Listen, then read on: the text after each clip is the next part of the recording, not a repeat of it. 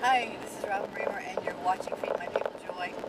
And today I want to share with you how to believe God or pray so that your pastor will come into a place where he can preach what needs to be preached to bring revival to your community and to your church. And that's very important. It's sort of not a pet peeve, but it's sort of something that greatly frustrates me and saddens me in the body of Christ today, is when law is mixed with grace. It's like ripping us off of what the blood of Jesus paid for us to have.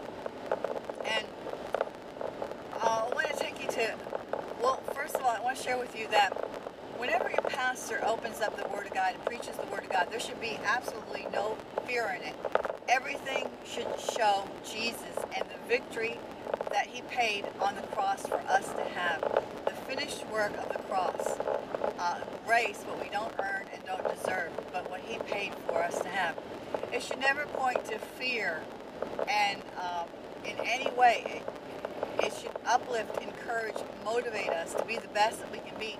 It should uplift and encourage us to not want to sin. It should empower us not to sin.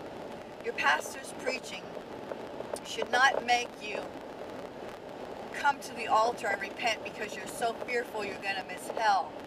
Your pastor's preaching should make you so excited and so high and so empowered that God is so good toward you that you come to the altar and repent because you're so excited and you so believe and so see how God's goodness has empowered you to walk in victory and not to sin, instead of coming there in fear. Grace empowers you. Grace is life-changing.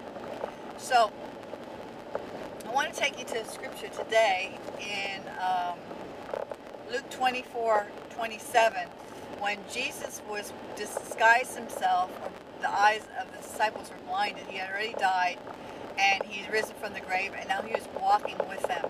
And they were talking about what happened to Jesus, and then what Jesus did then was he explained to them, he opened up the scriptures to them, the Old Testament to them, because the New wasn't written yet.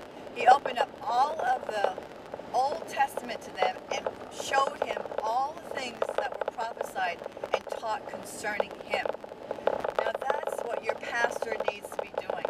Your pastor needs to be revealing Jesus. The Old Testament is concealed. It's showing Jesus, but it's concealed. The New Testament is revealing Jesus. So everything that your pastor preaches should be revealing Jesus and the finished work. If he points to the tabernacle in the Old Testament, he should be revealing Jesus in the Old Testament and the tabernacle. If he points to anything in the Old Testament, he should see the shadow of Jesus in it. He should not be pointing out judgment and law and your disobedience and your rebellion and you. He should be pointing out Jesus. In everything he preaches, it should be about Jesus. It's not about you. And so, the Old Testament reveals who Jesus is and what Jesus did, but it's concealed in types.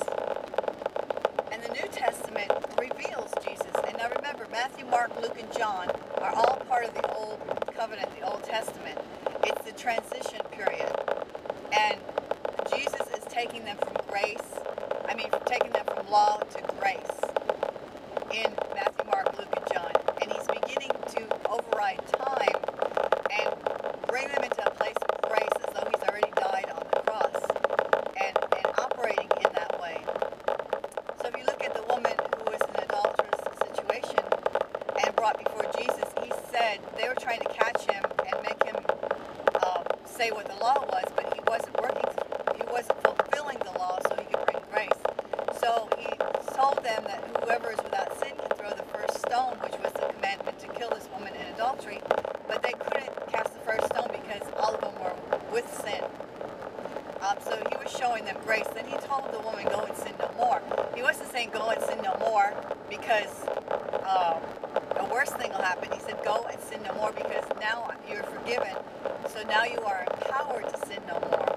So in order for your pastor pastor to bring about revival to your church, your pastor has to come to a place where he understands grace and where he begins to preach grace, not law, not condemnation and shame and guilt, but grace. Because once a person understands grace, they are empowered to not sin. And that brings about revival. The goodness of God will bring about revival.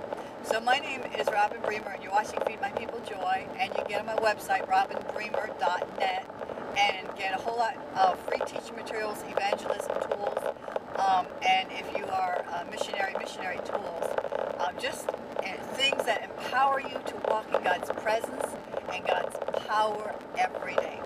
So I'll see you tomorrow, and I'm out.